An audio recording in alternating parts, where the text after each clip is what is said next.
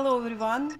Today is June 15th, 2022, and we will talk today to great artist Michele Bajona from Mexico City.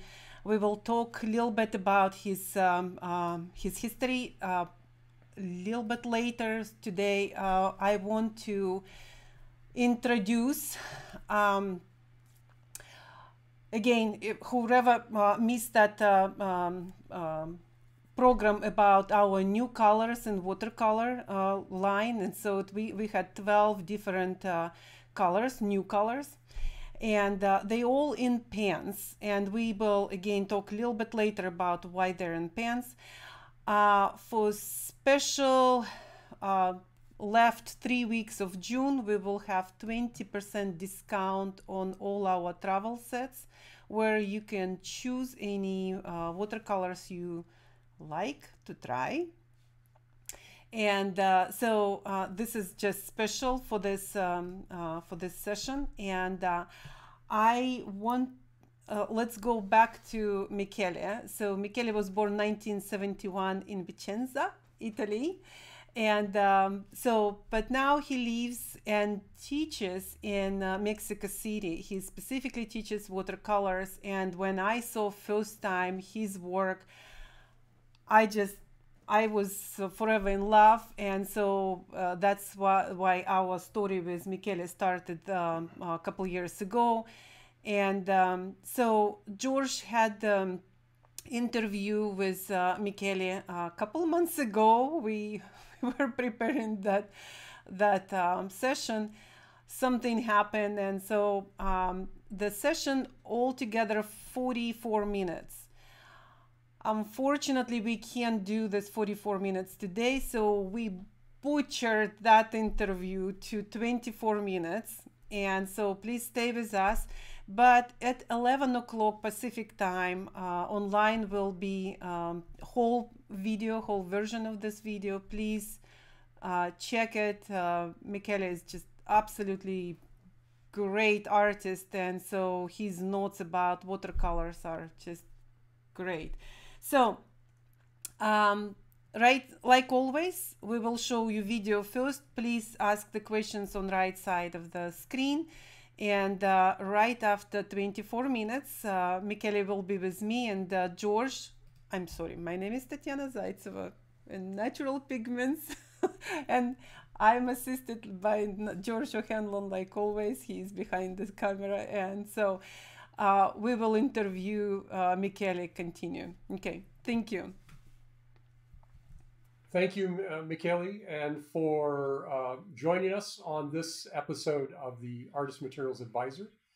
And we're going to be talking about watercolor today. And I want to get some of your impressions about the Rublev watercolors, but in general, your process about watercolors, because I find that I enjoyed looking at your work, and now I get to meet you virtually at this point in time, but hopefully meet you in person at some point. So thank you. Thank you, George. It's actually a pleasure to meet you. You know, this myth of George, who knows everything about, a lot about painting best practices in a way, the way we should be working with our materials, and also the way we can work better. So definitely I embraced, Rublev watercolors, which is basically natural pigment. Mm-hmm, right. And also some other products you have, because I'm also interested in drawing, and I also do oil painting. So definitely I'm proud to be somehow part of the Rublev family, because there is something going on, in your small production, and creating products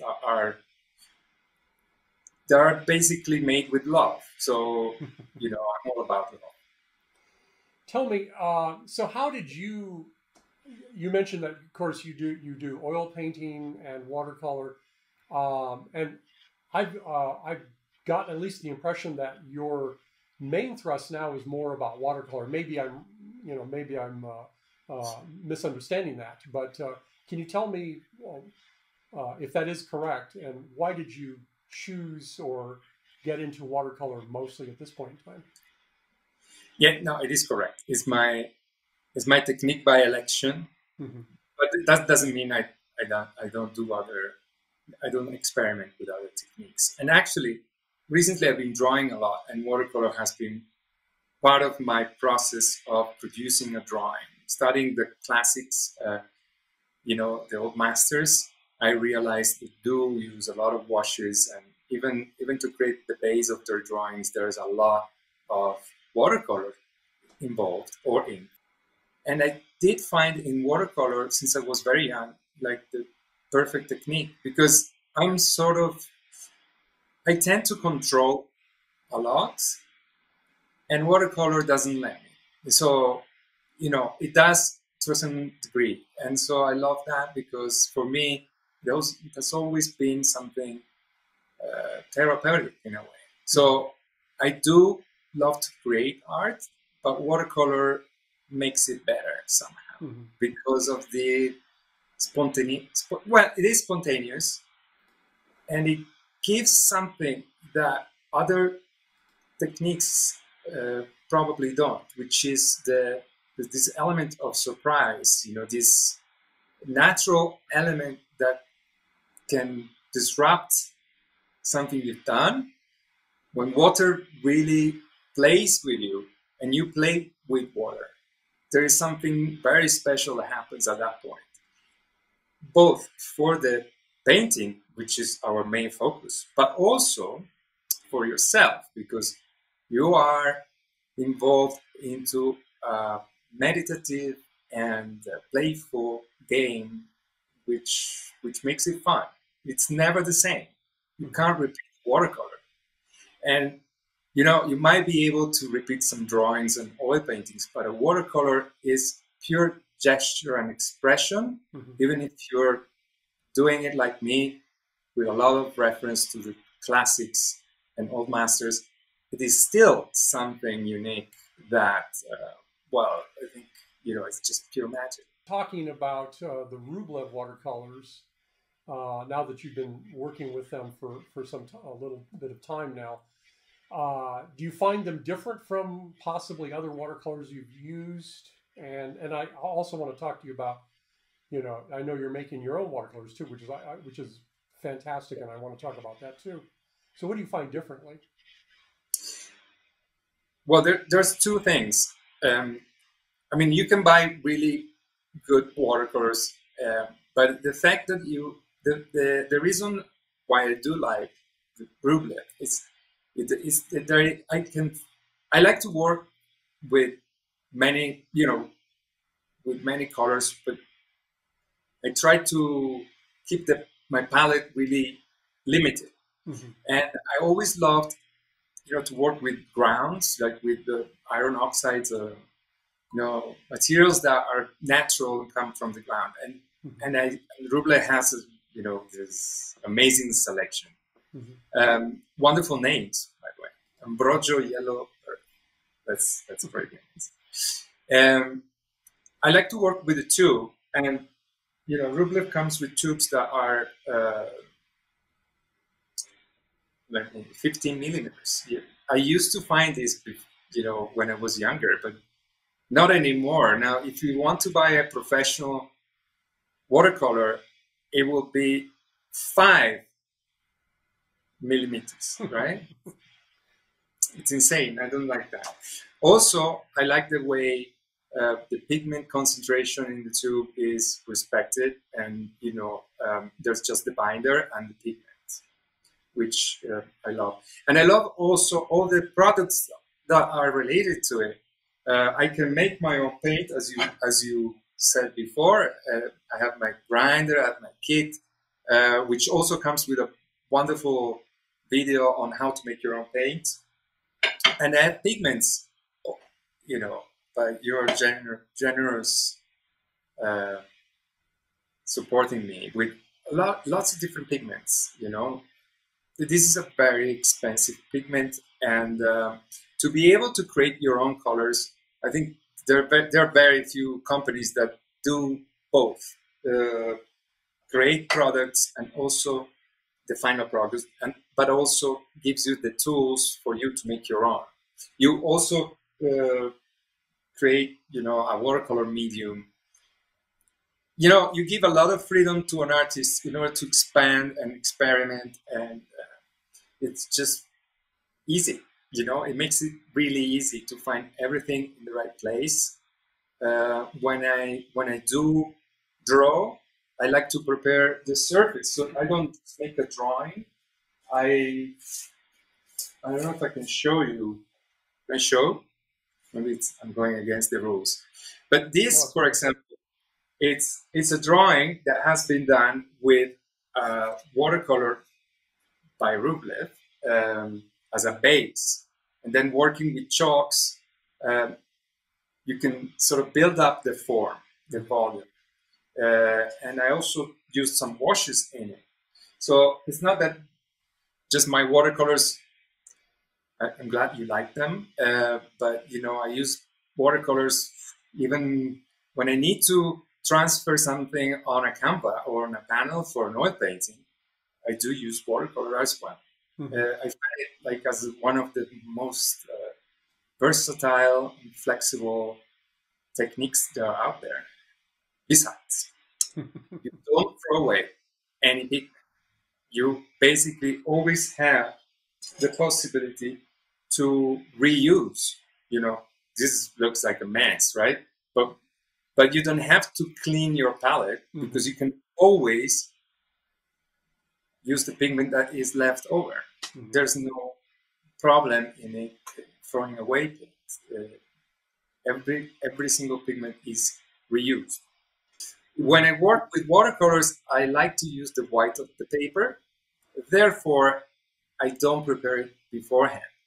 Although sometimes I do work wet on wet from the very beginning. Mm-hmm. So I might just extend some water on top of the paper. But mostly I do it later, like a wash. If the watercolor lost its consistency throughout, which means if I don't have a general tone to the watercolor and I want to get a strong atmospheric effect in the final painting, mm-hmm. I might actually apply a thin layer of paint on top of a finished watercolor. Mm-hmm. It takes time, and you need to experiment with something you might want to mess around with, but it can be done, and it has saved a lot of my works. Some works that didn't have a convincing background. I was convinced that watercolors would be, something very ephemeral. You do it, and then what's done, it's done, and then you just leave it there. But recently, I've been sort of finding ways to keep working on watercolors for days, and definitely you need a good support for that. Have you ever used white watercolor or gouache in any of your work? Very little, but I love it. Very little, but I love it. Mm-hmm. Especially for when you paint landscapes, mm-hmm. and you work with certain transparent backgrounds. You might want to use some gouache for the foreground. Mm-hmm. I have in mind this beautiful lake, small lake painted by Zorn, where you have actually on the water some more opaque paint, mm-hmm. definitely with the addition of white gouache. I would use white gouache more than white watercolor, mm-hmm. because it's more efficient in a way. But I don't want to use it to cover up something. I just want to use it because it's a tool to create transparencies and more opaque layers. Mm-hmm. Just for that.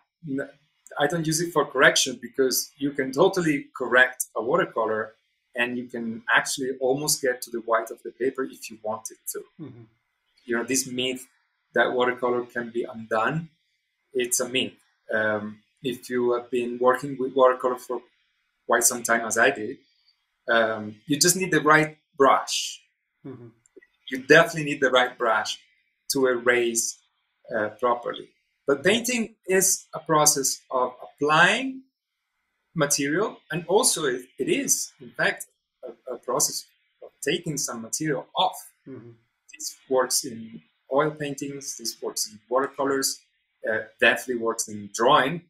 So why does it, why is it like accepted that we erase in drawing and not in watercolor, right? Mm-hmm. So we can do really fine, interesting details in watercolor by removing pigment. Also, watercolor I find really beautiful because you can move pigment around using the medium of water. So when you have this little film of water on your paper, you are able to create incredible things, different effects by just moving the pigment around. Mm-hmm. That's I find watercolor really novel in that sense, more than chromatically in terms of the brush strokes, the effects that you can leave on the paper, and also that every single trace is there on the paper itself. So it's a really honest, completely true process. For me, watercolor is John Singer Sargent. For me, watercolor is Andrew Wyatt. For me, it's definitely actually Andrew Wyatt did use it in a dry way. But it is important to be able to have all the tools to create what we want. So there is no limitation as long as you learn, and the learning process allows you to paint anything you want. So what I like about using watercolor wet on wood over wet is that it definitely transmits feelings at a deeper level. When I work dry over dry, it's just for fine details. I do that, but it's just for texture, and it's just in very particular occasions. I really like to use wet over wet, and I do think that it is sort of what watercolor wants to do, and the name itself says that water has to be involved, and the more water is involved in the process, the better the watercolor result, because the watercolor being so transparent, if you look at a watercolor, you see the entire story of that painting. If you look at an oil painting, it depends who did it, right? Some story of that painting might need to be looked at with X-rays. Mm-hmm. In a watercolor, you see every single mark. Mm-hmm. And this is definitely how we should be painting in a watercolor technique.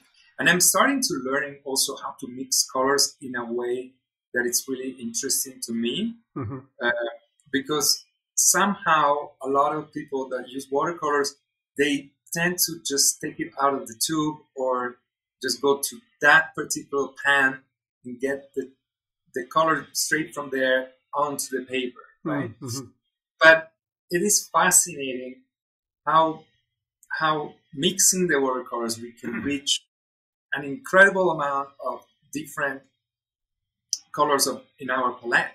Our palette, or in a salad, which is 10 colors, can become so much bigger.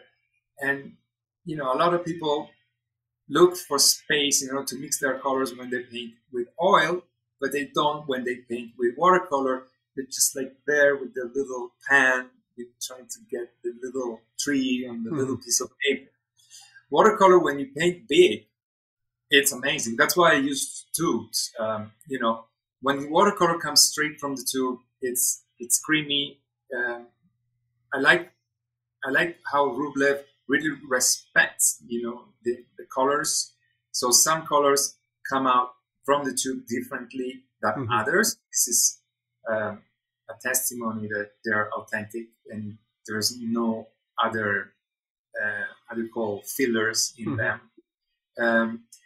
And so when you deal with colors and when you start mixing colors in watercolor, you'll be surprised because the pigments do have a love-hate relationship much more evident in watercolor than with other techniques. In watercolor, when they dissolve in the medium of water, they're just, because when in the binder, they're like sort of crystallized into the binder. But when they are free to go, it's amazing. It's amazing. A lot of watercolorists will talk about granulation. Is that a factor that you use in your painting? Well, some artists really tend to look into those, and use those colors that can give them the effect they want. So granulation in portraits, which is what I do mostly, can be important for background, maybe. Some textures that you might want to be experimenting with, but not really to represent the skin tones or those part of the anatomy. I do a lot of figure and watercolor as well. I do love the effect, but I find it more useful when I do landscapes and especially architecture. I do find it very useful when you do a street view, or maybe paintings at dusk, which is really what we try to do, right, George? I think what we do as painters is to create emotions. And if I were an abstract painter, I would definitely play with granulation a lot more. And I like the fact that there is some sort of abstraction in every watercolor.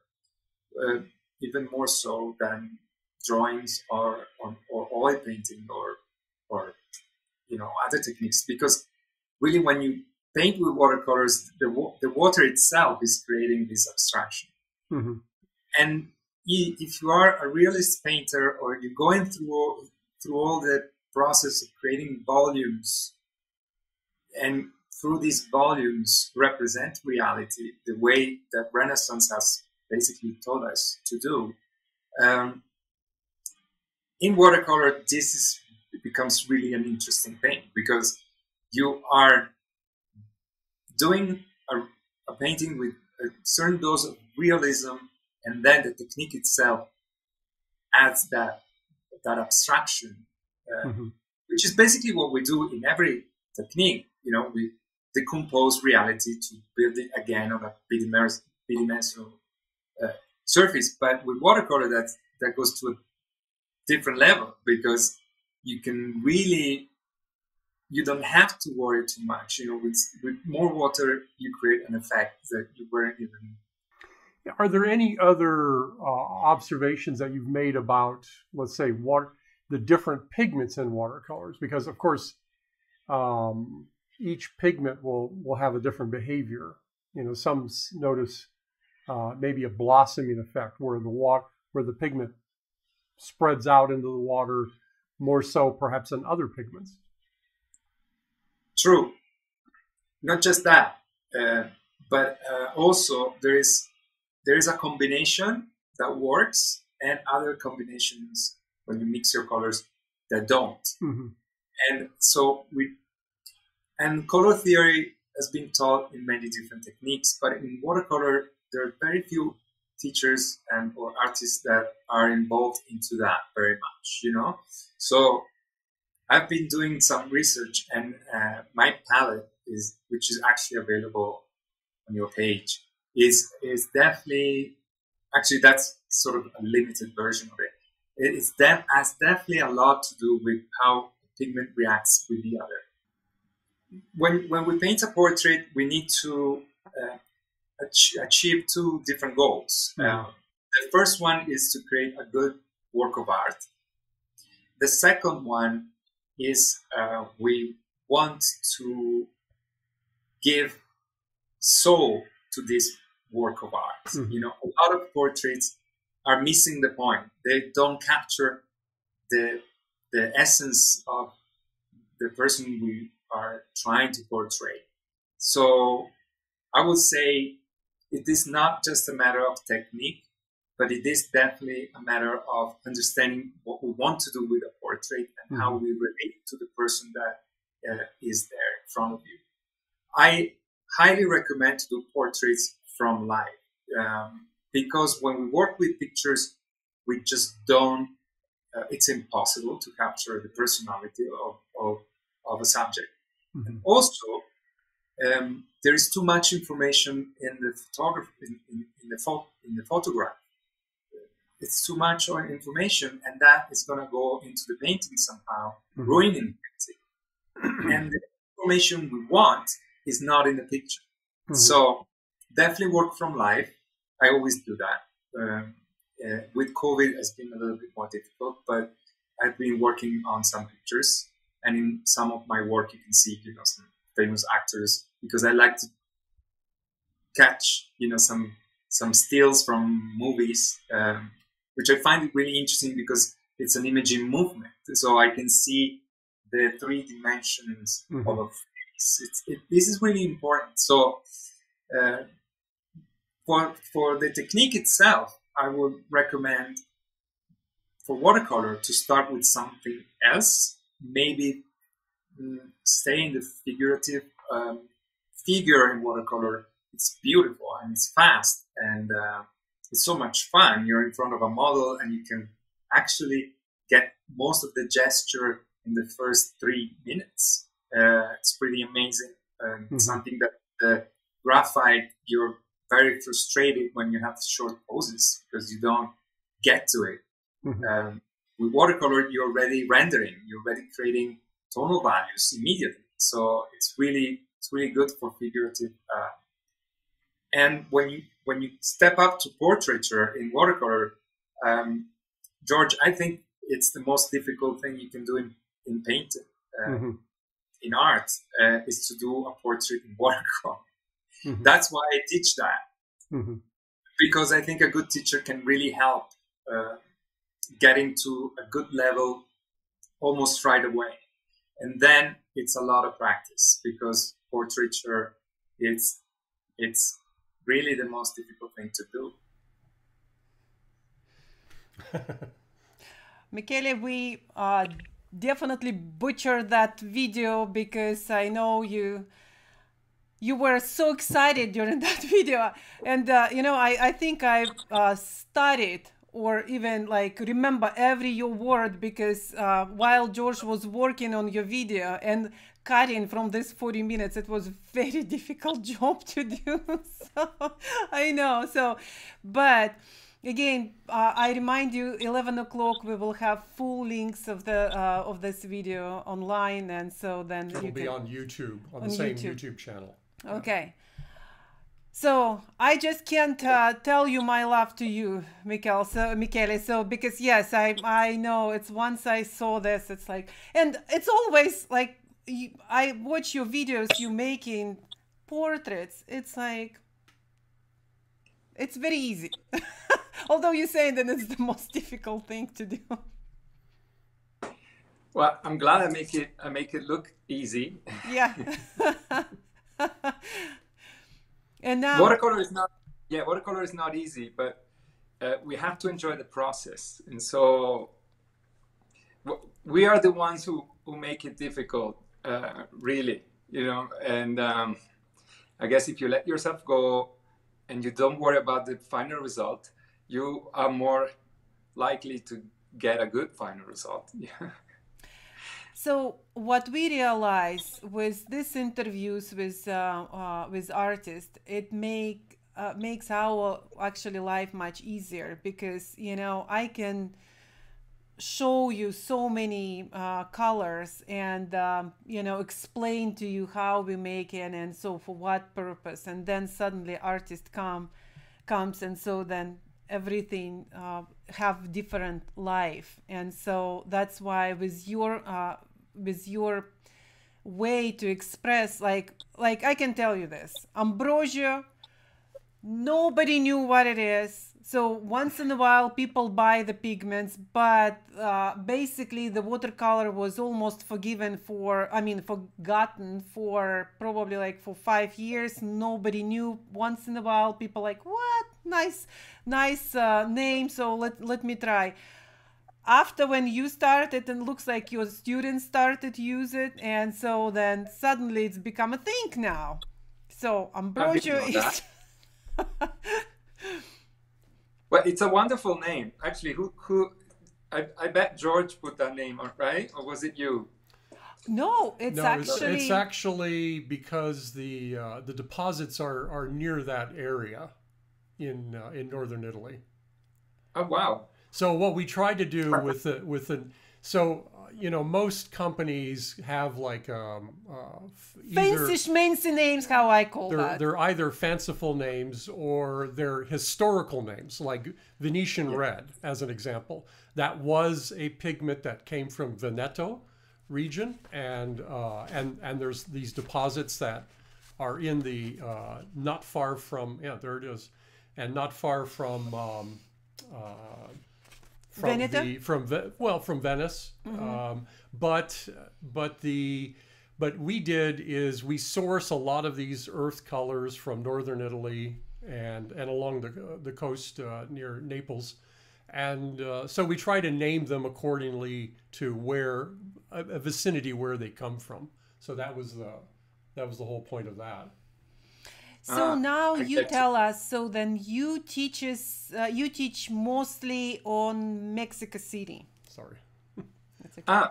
Yeah, in person, my studio is in Mexico, and it's part of a cultural center, basically, a small cultural community.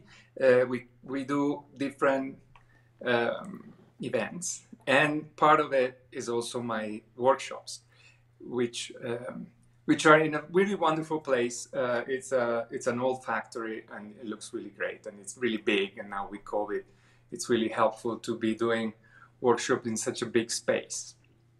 And for what concerns the other courses which are online, because we need to get to to a lot of people and share the knowledge to everybody.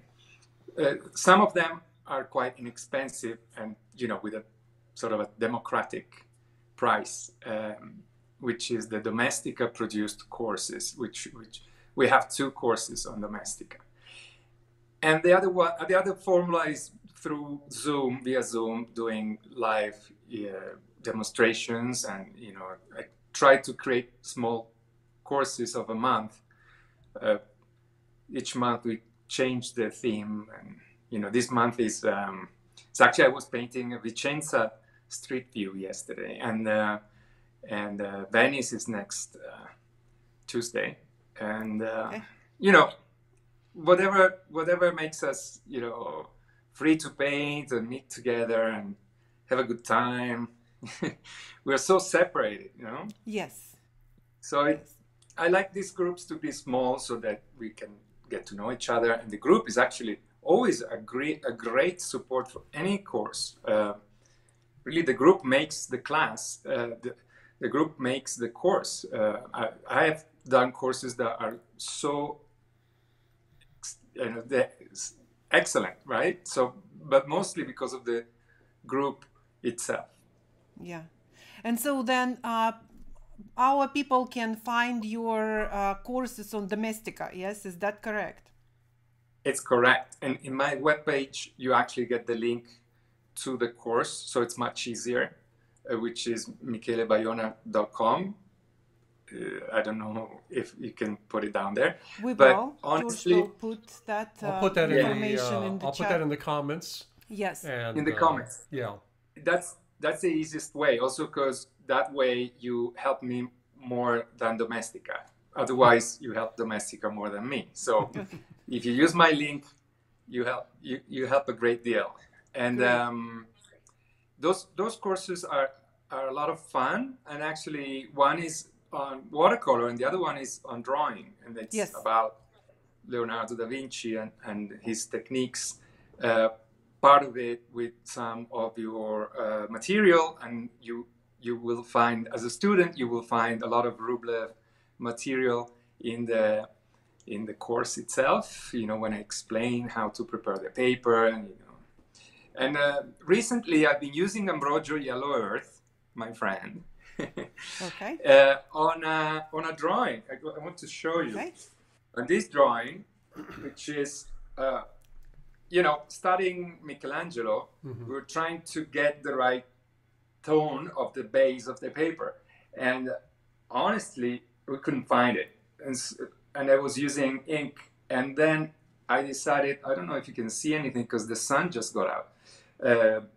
But basically, I just put some Ambrogio afterwards. And it made the magic, all in a sudden it took, it became alive. So we can, as I said before, we can always use watercolor to adjust a few general tones of our final products, even if we're using other tools such as charcoal or sanguine, or those trois crayons techniques can have a base, and also can have a base afterwards. You can draw something on I would call it stupid white piece of paper, and then all of a sudden we can use watercolor to make this paper become something else. And then you don't need to buy the colored paper. Yes. You don't need to buy the colored paper. Actually, I don't. It's so perfect, we had the question about watercolor is grainy. So just to answer that question, so we yes, some of them absolutely are, and due to the pigment particle size. And it's same like we have in oil colors, Rublev line. So we use exactly the same pigments in watercolors. And so specifically our French colors having bigger particles, so the granulation is, the granulation is there. And but some of them, of course, they have smaller particles, like if you will look like blue rich yellow ochre or Prussian blue, or ultramarine. Ultramarine can give a little bit, but not much. And so, but it's like Michele said, so every color is different, and it will be learning curve, because again, the 20th century brought to artists kind of like all colors overall, they behave the same. They obviously they look different because of the colors, but the behavior was the same. So because in most cases these days companies are using dyes, that's why your watercolors are there just like floating, and they are running from you, where the with Rublev colors a little bit different behavior. And so rather than dyes, it's actually yes, very fine particles. Yes. So, and then which creates more staining. Yes. And, on dyes. On dyes. Yes. So what? Oh, you mean the pigments? The pigments are so fine, and so they become because of the very fine particle size, they tend to stain the paper more. They're a little more difficult to lift up. Not impossible, but of course it depends. Depends on, because if it's bigger particles, the they picking up very easy. And well, we had a question. I'm sorry. It also depends. But when you want to lift up a color, it really depends on the color itself. How much it stains. And yes, of course, the quality of pigments has gone down the drain, because pigments are produced for bigger bigger business than art supplies. So therefore cars, and therefore they are so much smaller. And I love how you preserve the integrity of the pigments, looking for the original ones. I'm sure it's not easy, but if it takes you to Italy and the Amalfi Coast, that's good too, right? Yes. you lift the color much easier on a cotton paper than on pulp cellulose paper, but you also need to test the paper. But a lot of watercolor is about the paper, honestly. So, and in fact, that's a question, Michele. Which paper do you prefer? That's from our audience here. Well, that's a big question. And in a bigger video, Michele answered that question, but I would like you address right now. Yes. Yeah, I'm sure I do. Me and George had a chat for like an hour. It was long. Yeah. It was very. And thank you for your patience in editing all that. I guess I also got to know George much better. It's very interesting life. We should make an interview. I mean, now we should reverse part and make an interview. Yes. I'm gonna interview George next time. And Tatiana. I would say any cotton paper will do the job. Some brands might be. It's really so personal. I guess somebody is asking me what paper do I use so that they think it's gonna solve their problem. It's gonna help in terms of what kind of paper, but the brand itself, it doesn't really matter that much.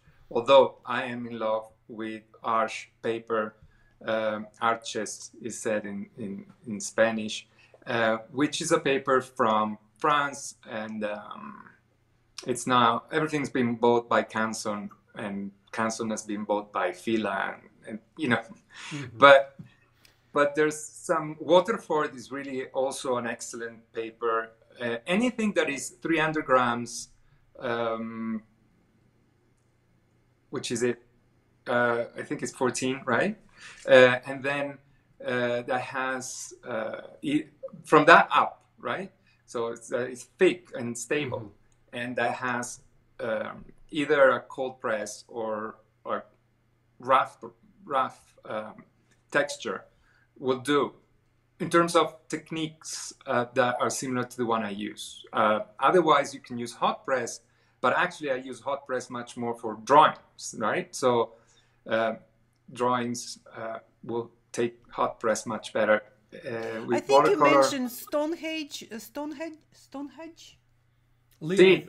Of course. That's Legion, that's, yes. Legion, yeah. That's from Legion. You know, they're very nice, and that's also one I use. I was using that because when I went to New York to shoot the video for Domestica, Legion gave me a block, a watercolor block, and it was really nice, you know, of them, and I used it for a month or so, and yeah, because I was much more into drawing at that time. But we got also the colored paper by Legion, and you have products by Legion too, right? Yes.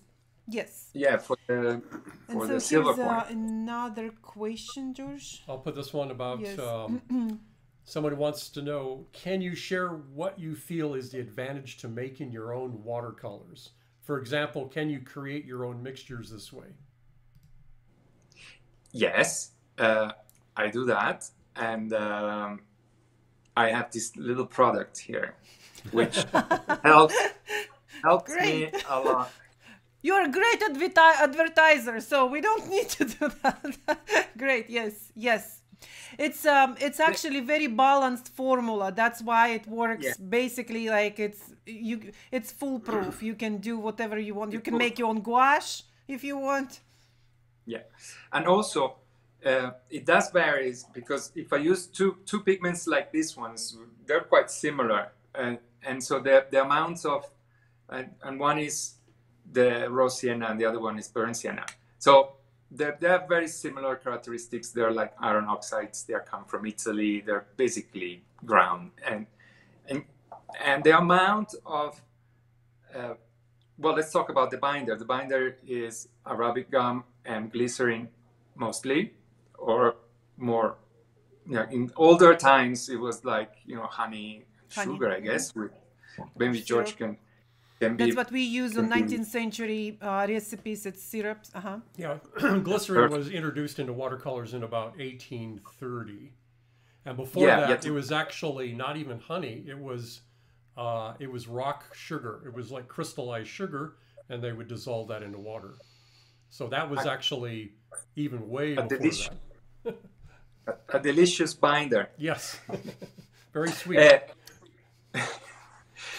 I mean, the percentage of pigment and binder may vary depending on the pigment itself, and so it's about you need experience, or you buy Rublev in a pan or in a tube, ready mixed. One thing has to be clear: you can get the grinder. Actually, Rublev sell a really wonderful like starting kit with the grinder on all that. But you can also, if you don't have it, you don't find it for some reason, you can use your pigments.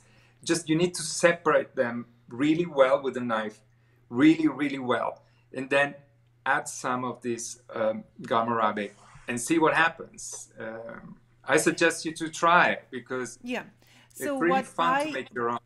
yeah, if I could just a little bit interrupt, and so in the Laurel, yeah. So then I think the advantages. So like for example, in our line, we have right now we were working, and that's we are working for new. Where is the camera? Okay, here we are working on new website, and now we are making all new swatches for the it's last 6 months. So. But so we are making new swatches, and we figure out, so then in tubes we have 45 pigment colors right now. Then we have probably like around 16 just in pens, and we will talk about why in pens. So but overall it's basically still limited number of, when you go to other companies you can see like 202 different colors. So but we do have more than 200 pigments. So here's your advantage: if we don't make the color what you specifically want, and so what you can do, you can just, it's very inexpensive, the medium what Michele was showing, it's a watercolor medium, and you can buy the smallest amount of the pigment and see how that pigment will specifically work for your advantages or not. And so then, and since we sell everything in very small amounts, so then it will be very inexpensive way to try. And of course, every pigment behaves different. That's why in our tubes, like literally every color behaves different. So so if we are going back to pens, so I can tell you this because most of this pens colors, it's historical colors. They never they never supposed to be in the tubes. They were ground and made in shells. That's why we are making shells too. And so in order to put that in tubes, so that means we need to suspend the pigment in the binder, and so therefore some of them don't behave very well. And it will be understandable if our colors will be used only by professionals, and so it would be nice. But same time, we do understand, and we are for everybody. And so then people who will just start to work with watercolors, and then they see like or separation, or they see then weird behavior of one or another colors, there's like, oh, something is wrong with this color, and so they can completely freak out. So that's why we are doing on pens. Which, by the way, the question to you, Michele, because since I'm from Russia, so then I remember that every professional artist mostly were painting that time from pens, and that's what I hear in Europe. Mostly people using in pens. The tubes are coming just like to buy the tube and squeeze to the pen and work from that. Yes. Yeah, but every time, like when we have classes, every time saying then pens actually much more economical, what I think, because what we do, of course we need to do everything different from everybody else. So then we putting the pens several times. When it's, we put it shrink it, and so we put again and it shrinks again, and it's why all our colors look like funny, but at the same time you just buying basically concentrated color, where in the tube you still buy with the water. But same time, I understand that these days people make even watercolors becoming bigger. Yes, and so that's why it does make sense to squeeze from the tube, because it's already ready color. And so then I mean, there's a certain dose of frustration trying to get to activate a pen. Yeah. And I guess it's very zen. You need to open your pens and just prepare them half an hour before you start drawing. And with the tube, if you're in a rush and you want a creamy color ready, you just get it off the tube. Then it stays in the pen. And again, this is really messy, but love it. But it is what it is, Yeah. This is a pen. Yeah. Yep. This is a pen, and it's actually cobalt blue, and has to be in a pen because you explained to me that the tube, doesn't really want to go into a tube. Yeah. Aureline yellow is also a pen because of the color. Thank you. And other colors are really just creams that a creamy color ready to use. And especially if you paint big, as I said in the video, you need to use tubes because it's so much easier, and you can make it. You can create a great quantity of color, have it in your pens, even on bigger surfaces, and then use them. But yes, if you have a travel kit, it's so much easier to just use pens, and you don't need to carry the tubes with you. Or you just prepare with the tubes beforehand, and when they're dry, you just... Yes. Also with the tubes is the same. When it dries, it reduces in volume, and you add more. But honestly, what you suggest is to make your own, which is sort of... I'm not the brand strategist here, but buy Rublev color. Yeah. So I guess the question though is really, is there what Laura was asking, is there an advantage from your standpoint, from an artist standpoint, of making your own watercolors? Because we do see a lot of people recently making their own watercolors. It's really amazing, actually. COVID just changed everything. You cannot believe how many watercolor paint making sets we sold in 1 year of 2020. It was amazing. I was just what change our perspective to watercolors. It looks like you're going to sell more after this interview. Anyway, I would suggest to try, because it's a lot of fun and you feel proud about your own color, and you feel really proud. You want to use it all the time. I do have some pre-mixed made by myself with the pigment, and they're in my pan, and I always want to use those for some reason. I go through those. Recently, I did some raw sienna. It was really nice, and it's never as good as what Tatiana and George will create for you, because it's so much better. But you made it, and so you feel good about it. And I guess art is about that. It's about having fun. No, I truly believe experiment. And you can experiment, Tatiana, with big. I know you paint, and you both paint. And when you experiment with something, as you said, when I invite an artist, it's always a different presentation than what I will make, because I will be either too specific or suggest 20 colors, and the artist comes and says, I only use 3, stuff like that. So I would say having fun with art and art materials is the best, and buying art materials for every artist or art lover is a sort of an orgasmic That's true. experience. That's true. It's true. And so I'm really glad that I can buy from you. You're a family. You have your own small business, and you know, I'd rather be with, always rather buy from Natural Pigments, Ruplev colors, rather than Winsor & Newton. Although I love Winsor & Newton, but you know, if there's a color I like and you know you make it, I'll buy it from you. That's as simple as that. Okay.